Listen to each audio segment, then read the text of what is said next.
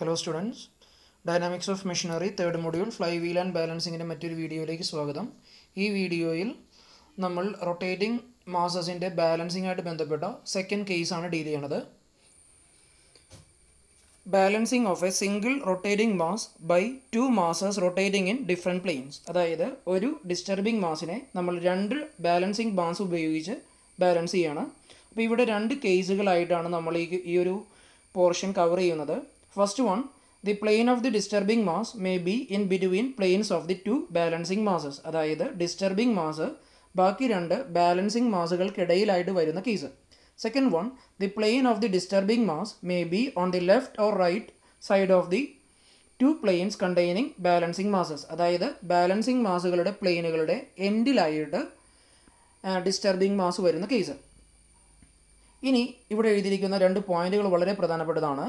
In order to balance a single rotating mass by two masses rotating in different planes which are parallel to the plane of rotation of the disturbing mass, അതായത് ഒരു disturbing മാസിനെ രണ്ട് balancing mass ഉപയോഗിച്ച് balance ചെയ്യുമ്പോൾ രണ്ട് conditions satisfy ചെയ്യും. ഒന്ന്, net force equal to 0 വരും, അതേപോലെ നെറ്റ് മൊമെൻറ്റും 0 ആയിട്ട് വരും. അത് രണ്ടുമാണ് ഇവിടെ രണ്ട് പോയിൻ്റ് ആയിട്ട് എഴുതിയിരിക്കുന്നത്. The net dynamic force acting on the shaft must be equal to 0. Second one, the net couple due to dynamic forces acting on the shaft must be equal to 0. ആദ്യം നമ്മൾക്ക് ഡീൽ ചെയ്യേണ്ട case ഇതാണ്. When the plane of the disturbing mass lies in between the planes of the two balancing masses. അതായത് രണ്ട് balancing മാസുകൾക്കിടയിൽ disturbing mass വരുന്ന case. അപ്പോൾ അതിനു വേണ്ടി ഈ ഒരു ഫിഗർ മനസ്സിലാക്കുക. എ ബി എന്ന് പറയുന്നതാണ് ഷാഫ്റ്റ്. ഷാഫ്റ്റിൻ്റെ ലെങ്ത് ആണ് എൽ എന്ന് റെപ്രസെൻറ്റ് ചെയ്തിരിക്കുന്നത്. എ ബി എന്ന് പറയുന്ന ഷാഫ്റ്റിലെ ഒരു പോയിന്റാണ് സി. സിയിലാണ് നമ്മൾ ഡിസ്റ്റർബിംഗ് മാസ് അറ്റാച്ച് ചെയ്തിരിക്കുന്നത്. അതിൻ്റെ വാല്യൂ ആണ് എം എന്ന് കാണിച്ചിരിക്കുന്നത്. ഇനി ഈ ഒരു ഡിസ്റ്റർബിംഗ് മാസ് സിയിൽ നിന്നും ആ ഡിസ്റ്റൻസ് മാറിയാണ് ലൊക്കേറ്റ് ചെയ്തിരിക്കുന്നത്. ഇനി ഈ ഒരു ഡിസ്റ്റർബിംഗ് മാസിനെ ബാലൻസ് ചെയ്യാനായിട്ട് ഇവിടെ രണ്ട് ബാലൻസിങ് മാസസ് ഉണ്ട്. ഒന്ന് സിയുടെ ലെഫ്റ്റിലായിട്ട് എ എന്നുള്ള പോയിന്റിൽ M1 ഉണ്ട്, അതേപോലെ സിയുടെ റൈറ്റ് സൈഡിലായിട്ട് ബി എന്നുള്ള പോയിന്റിൽ M2 എന്നുള്ള ബാലൻസിങ് മാസ് ഉണ്ട്. M1 എന്നുള്ള ബാലൻസിങ് മാസ് എയിൽ നിന്നും R1 ഡിസ്റ്റൻസ് മാറിയും അതേപോലെ M2 എന്നുള്ളത് ബിയിൽ നിന്ന് R2 ഡിസ്റ്റൻസ് മാറിയുമാണ് നമ്മൾ ലൊക്കേറ്റ് ചെയ്തിരിക്കുന്നത്. ഇനി എ മുതൽ സി വരെയുള്ള ലെങ്ത് L1, അതേപോലെ സി മുതൽ ബി വരെയുള്ള ലെങ്ത് L2. ഇനി ഇവിടെ ഈ ഒരു ഷാഫ്റ്റിന്റെ ആംഗുലർ വെലോസിറ്റിയാണ് ഒമേഗ എന്ന് റെപ്രസെന്റ് ചെയ്തിരിക്കുന്നത്. അപ്പോൾ ഈ ഒരു ഷാഫ്റ്റ് ഒമേഗ ആംഗുലർ വെലോസിറ്റിയിൽ റൊട്ടേറ്റ് ചെയ്യുമ്പോൾ ഈ ഷാഫ്റ്റിന്റെ കൂടെ ഡിസ്റ്റർബിംഗ് മാസ് എമ്മും അതേപോലെ ബാലൻസിംഗ് മാസ് M1ഉം M2ഉം റൊട്ടേറ്റ് ചെയ്യും. അപ്പോൾ ഈ മൂന്ന് മാസുകളിലും റേഡിയലി ഔട്ട്വേർഡ് ആയിട്ട് സെൻട്രിഫ്യൂഗൽ ഫോഴ്സുകൾ ഡെവലപ്പ് ചെയ്യുന്നു. അപ്പോൾ ഇനി ചെയ്യേണ്ടത് ആ ഒരു ഫോഴ്സുകളുടെ ഡയറക്ഷനും അതേപോലെ മാഗ്നിറ്റ്യൂഡും ഫൈൻഡ് ഔട്ട് ചെയ്യുക എന്നുള്ളതാണ്. അപ്പോൾ ആദ്യം നമ്മൾക്ക് ഡിസ്റ്റർബിംഗ് മാസ് എടുക്കാം. ഡിസ്റ്റർബിംഗ് മാസിൽ ക്രിയേറ്റ് ചെയ്യപ്പെടുന്ന റേഡിയലി ഔട്ട്വേർഡ് ആയിട്ട് ക്രിയേറ്റ് ചെയ്യപ്പെടുന്ന സെൻട്രിഫ്യൂഗൽ ഫോഴ്സിനെ F എന്നാണ് റെപ്രസെന്റ് ചെയ്തിരിക്കുന്നത്. അതിന്റെ മാഗ്നിറ്റ്യൂഡാണ് MR ഒമേഗ സ്ക്വയർ. കാരണം ഡിസ്റ്റർബിംഗ് മാസിന്റെ മാസ് M ആണ്, അതേപോലെ റേഡിയസ് R ആണ്, ഒമേഗ എന്നുള്ളതാണ് angular velocity. So MR omega square. Same രീതിയിൽ M1ലുള്ള സെൻട്രിഫ്യൂഗൽ ഫോഴ്സ് F1 എന്ന് റെപ്രസെന്റ് ചെയ്തു. അതിന്റെ മാഗ്നിറ്റ്യൂഡാണ് M1 R1 omega square. M2യിൽ act ചെയ്യുന്ന സെൻട്രിഫ്യൂഗൽ ഫോഴ്സിന്റെ മാഗ്നിറ്റ്യൂഡാണ് M2 R2 ഒമേഗ സ്ക്വയർ. ഇനി ഇതിന്റെ എല്ലാം ഡയറക്ഷൻ നിങ്ങൾക്കറിയാം.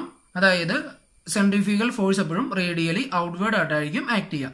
അപ്പോൾ ഈ രീതിയിൽ ഓരോ മാസിലും ആക്ട് ചെയ്യുന്ന സെൻട്രിഫ്യൂഗൽ ഫോഴ്സിന്റെ ഡയറക്ഷൻസും അതേപോലെ മാഗ്നിറ്റ്യൂഡ്സും നമ്മൾ ഫൈൻഡ് ഔട്ട് ചെയ്തു. ഇനി നമുക്ക് ചെയ്യേണ്ടത് ഈ ഒരു പെർട്ടിക്കുലർ സിസ്റ്റം ബാലൻസ്ഡ് ആവാനായിട്ടുള്ള കണ്ടീഷൻസും അതേപോലെ ഇക്വേഷൻസും മേക്ക് ചെയ്യുക എന്നുള്ളതാണ്. ഇനി ഏതൊരു സിസ്റ്റവും സ്റ്റാറ്റിക്കലി ബാലൻസ്ഡ് ആവാനായിട്ടുള്ള ഫസ്റ്റ് കണ്ടീഷൻ എന്ന് പറഞ്ഞാൽ എന്താണ്?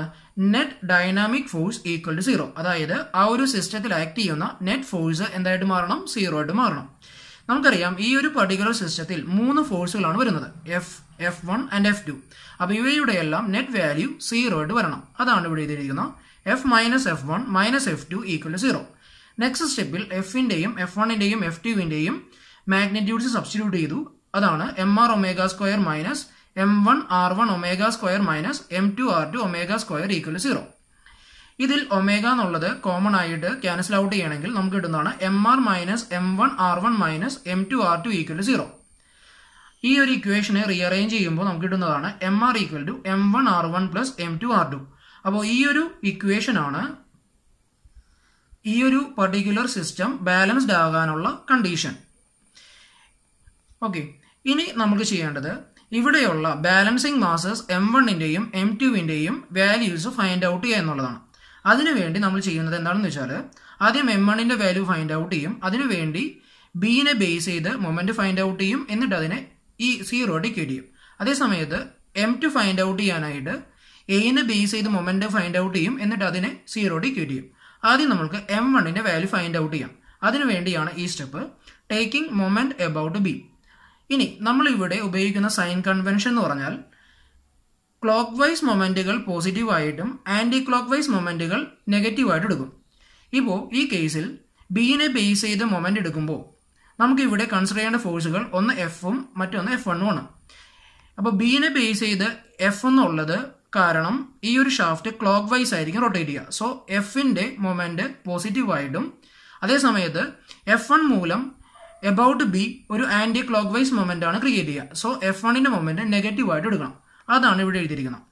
F into അവിടേക്കുള്ള perpendicular distance L2 ആണ്. സോ എഫ് ഇൻറ്റു L2 അത് പോസിറ്റീവായിട്ട് എടുക്കുക. കാരണം എഫ് എന്നുള്ളത് ക്ലോക്ക് വൈസ് മൊമെന്റ് ആണ് ക്രിയേറ്റ് ചെയ്യുക. So F into L2 minus F1 into അതിലേക്കുള്ള ഡിസ്റ്റൻസ് എന്ന് പറഞ്ഞാൽ L ആണ്. So L substitute F1 into L equal to 0.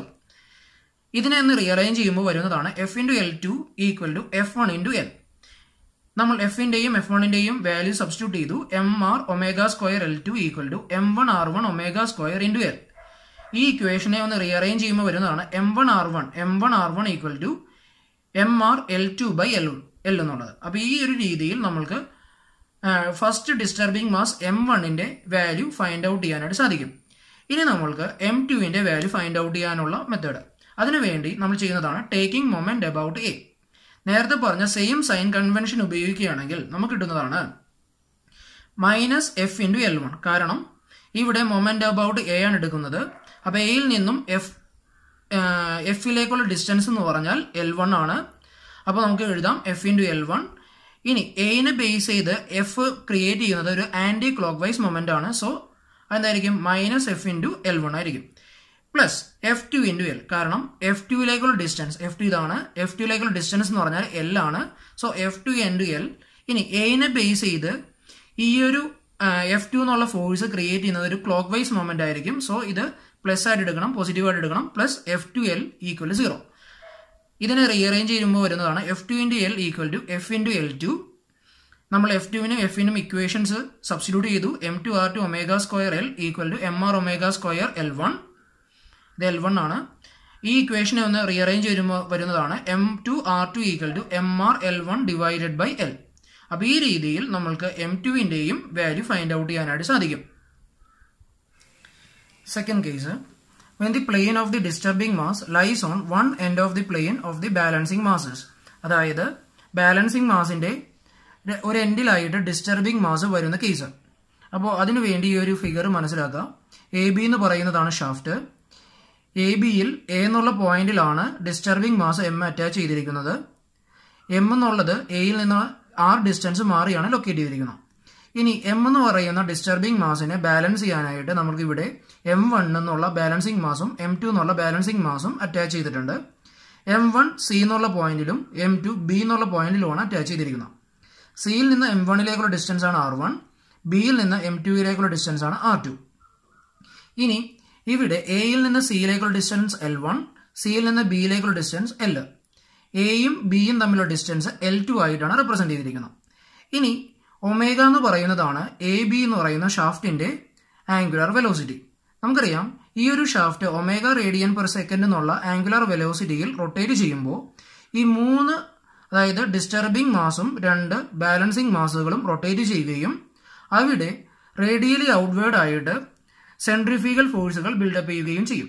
അപ്പോൾ ഇനി നമുക്ക് ചെയ്യേണ്ടത് ഈ ഓരോ മാസുകളിലും ബിൽഡപ്പ് ചെയ്യുന്ന സെൻട്രിഫ്യൂഗൽ ഫോഴ്സിന്റെ മാഗ്നിറ്റ്യൂഡും ഡയറക്ഷൻസും പറയാം എന്നുള്ളതാണ്. അപ്പോൾ ആദ്യം ഡിസ്റ്റർബിംഗ് മാസ് M. നമുക്കറിയാം ഡിസ്റ്റർബിംഗ് മാസിൽ ആക്ട് ചെയ്യുന്ന സെൻട്രിഫ്യൂഗൽ ഫോഴ്സ് റേഡിയലി ഔട്ട്വേർഡ് ആയിട്ട് ഈ രീതിയിൽ ആക്ട് ചെയ്യും. അതിനെ നമുക്ക് F എന്ന് റെപ്രസെന്റ് ചെയ്തു. അതിന്റെ മാഗ്നിറ്റ്യൂഡ് ആയിരിക്കും MR ഒമേഗ സ്ക്വയർ. ഇനി balancing mass M1.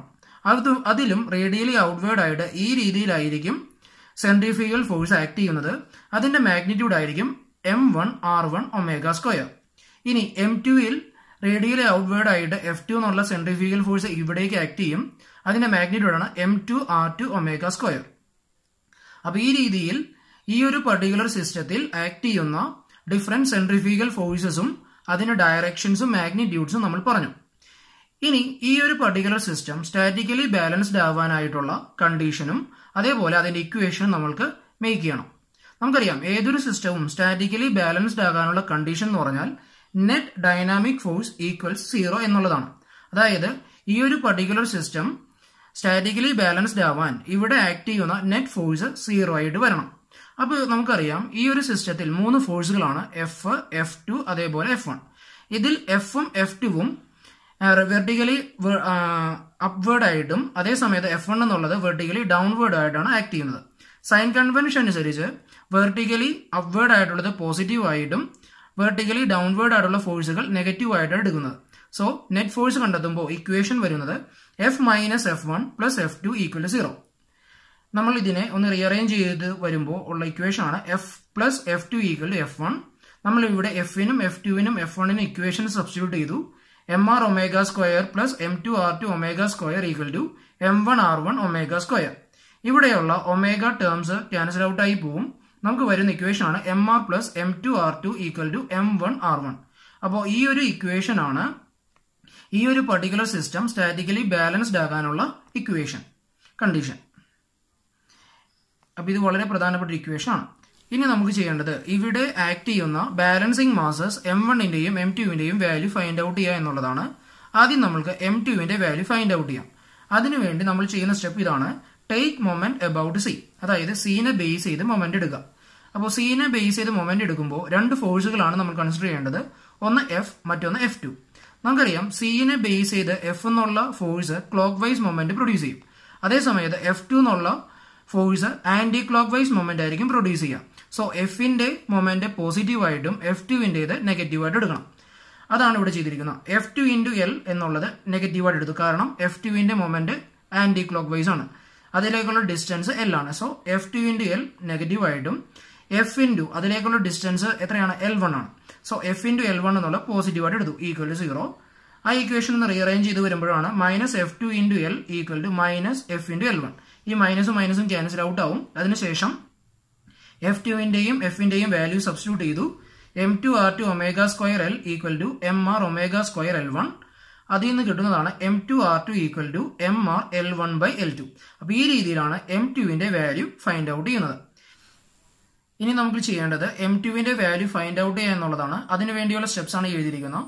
Take moment about B. നമുക്കറിയാം മൊമെന്റ് അബൌട്ട് ബി എടുക്കുമ്പോൾ നമ്മളിവിടെ കൺസിഡർ ചെയ്യേണ്ടത് F1ഉം അതേപോലെ F1 ആണ്. F1ന്റെ മൊമെന്റ് ആന്റി ക്ലോക്ക് വൈസ് ആയിരിക്കും. അതേസമയത്ത് Fന്റെ മൊമെന്റ് ക്ലോക്ക് വൈസ് ആയിരിക്കും. സോ Fന്റെ മൊമെന്റ് പോസിറ്റീവ് ആയിട്ടും F1ന്റെ മൊമെന്റ് നെഗറ്റീവ് ആയിട്ടുമാണ് എടുക്കേണ്ടത്.